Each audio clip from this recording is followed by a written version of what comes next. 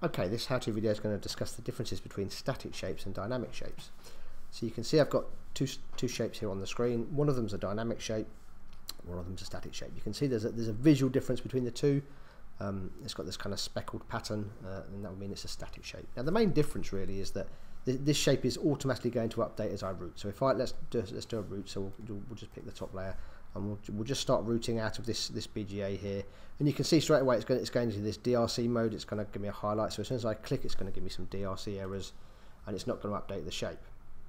So I can then work my way through. As soon as I enter into the dynamic plane, you can kind of see the shape starts to update automatically, and that's the main differences between kind of static and dynamic shapes. Now once I've got this, I can then select the shape, so I can use the shape, select shape or void, and then there's a shape manual void, and I can do elements, so I can manually void this track afterwards. It's going to split the shape because I've cut down the middle, and you can see it will actually correct the shape.